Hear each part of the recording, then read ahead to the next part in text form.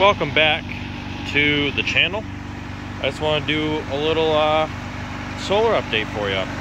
Right now, it's not going super well, but I'll get into that. Shut this down.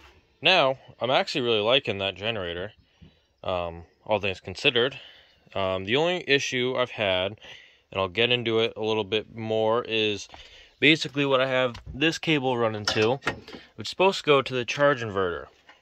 Because this generator is a GFI, they don't like, because that's grounded and the inverter is grounded, and they don't like, you can't have it in multiple spots, or else the GFI will trip.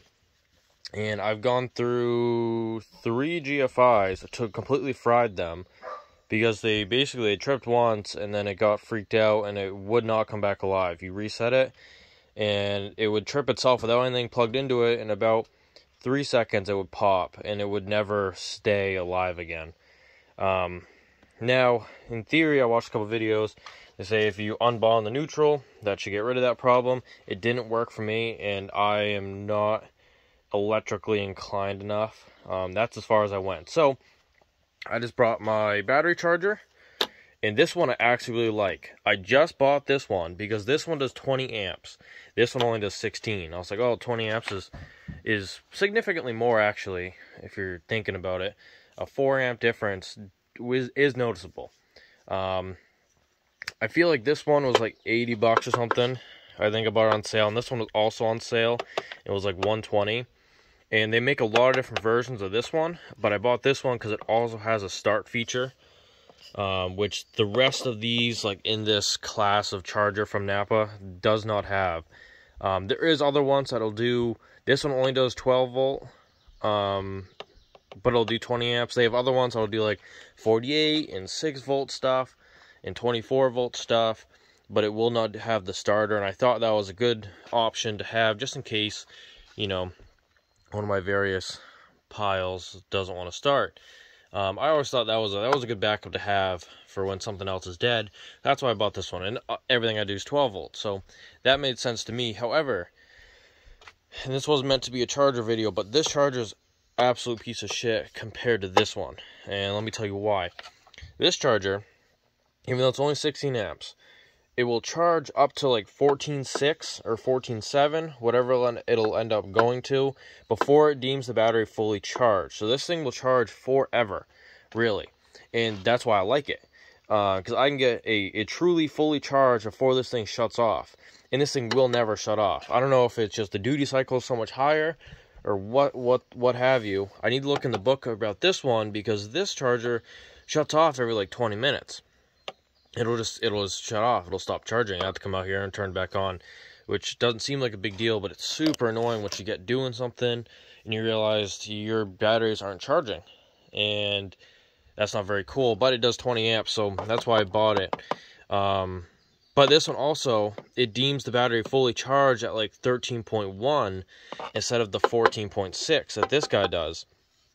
So this one really is, it's tuned into more like how this Renogy Rover works, where it deems the battery dead at like 10, and then it deems it charged at about 13.1, and actually it deems it dead more at like 11.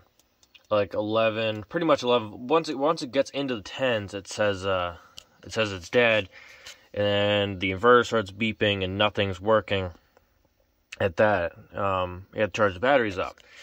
Now, what I didn't realize, I don't know how long it's been going. It's at most only been a day. But basically my fuse here, there's a little hairline split in it.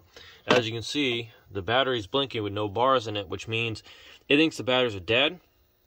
It's giving me a low voltage warning, even though these things, it's still reading 11.8 because it's backfeeding to the power, but the panels aren't going any power, because this gives you the diagram to what it's going to do. It gives you the panels, the battery to light bulb, and light bulb is basically just load. And it's not making to batteries because that fuse is blown, so I'm not getting a positive current to my batteries. Now, everything went pretty good for the first couple months, until about a month ago now. We've had a really rainy June, and we had about a week and a half straight of rain, And if it wasn't raining, it wasn't sunny, and it wasn't sunny at all. And now this thing will charge in the clouds, but just not very well. But it will still charge. However, and all I have inside going is Starlink and the fridge. And for that, at that point, it was just the fridge. And these two batteries went about, I don't know, about a week straight with very minimal charge during the day and without dying. They used to stay up around 100 and go down to maybe 90, maybe like 83%. This thing likes 83%, like with some weird numbers. And at most in a day. And then it would charge back up during the day because it just wasn't that dead and it was good. However, since these things, they went down to technically 0, which is just basically breaking in 10 volts, which isn't a big deal for these batteries because you can drain, they're deep cycles, you can drain these things technically to dead and then bring it back up. That's the point of buying a deep cycle battery. But since they've reached down to 10 and back, I don't know what's wrong, whether it's the batteries or whether it's the system, but things have not been the same. I mean, these will get up to like 70, and then 70%, that is, and then immediately drop down to like 30%. Like, they just instantly die. So, this one's brand new as of last weekend, but it has not remedied the issue. I was hoping it would at least stabilize it. I need to buy probably a fourth one today, and we'll see how that goes. I'm hoping they have one in stock. I should have ordered one, and if they don't, I got to order one. Because I'd like to, I think I can max this thing out, at least 2 more batteries. And because these batteries are nice, lithium's better. I know the whole solar argument there. I get that lithium's better, but with the price of these, they're just right for me right now. At some point, I'd like to upgrade. But that's neither here nor there. So I don't know. The solar was going really well for a little bit, and now it's been frustrating basically this last month. The inverter's great, besides the fact that I can't actually charge anything right now, which probably to someone who knows electrical better can figure that one out. I'm not there yet. I haven't had the time to really mess with it either. And yeah, so let's jump on the roof. I'll show you these panels. So these are my 4 panels, and there's my clusterfuck of wires.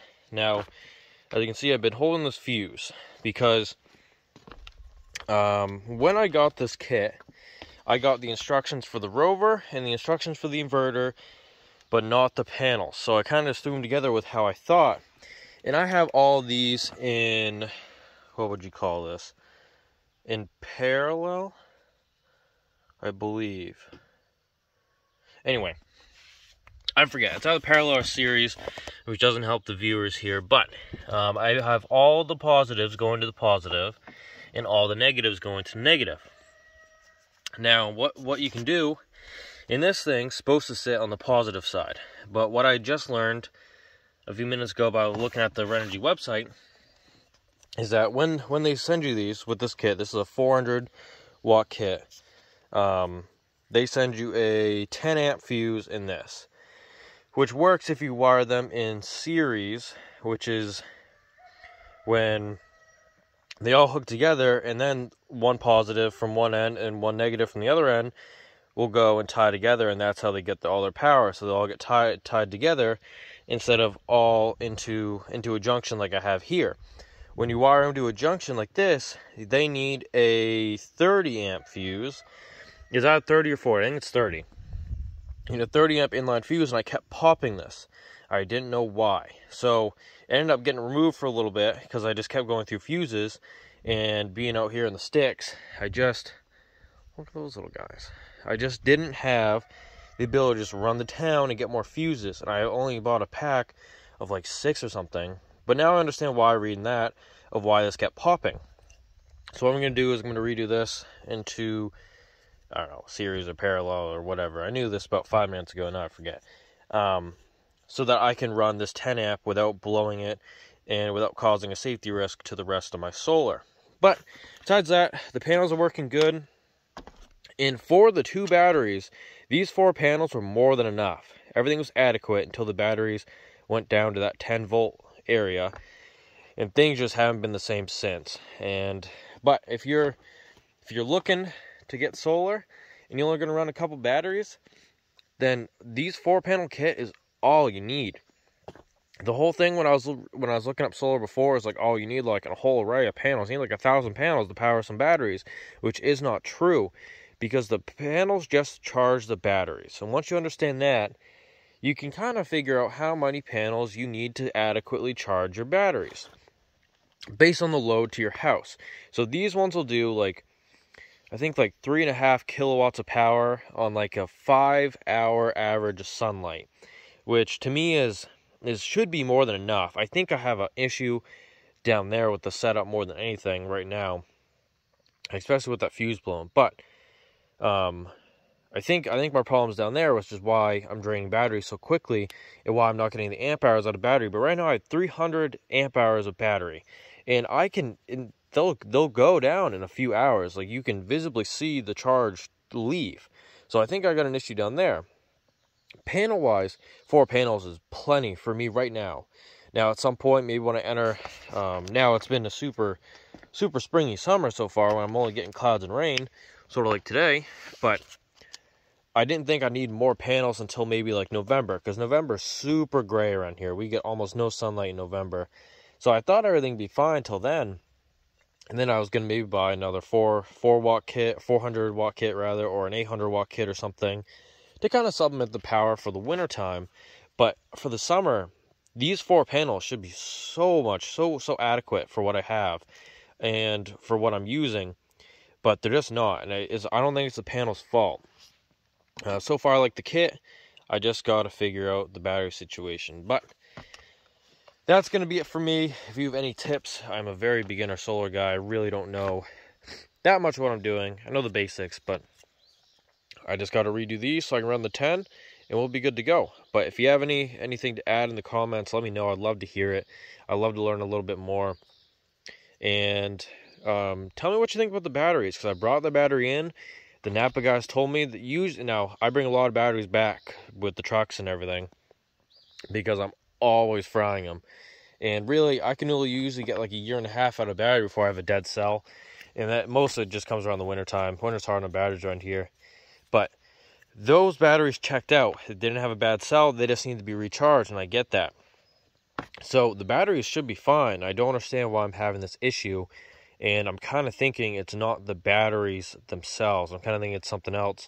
Maybe in the controller. I don't really know. So if you have any ideas, let me know. I'd love to hear your thoughts. And thanks for tuning in. If you have any questions, let me know. I can make up shorts to follow up. I can make a whole video to follow up. Kind of clarify some things. But thanks for watching.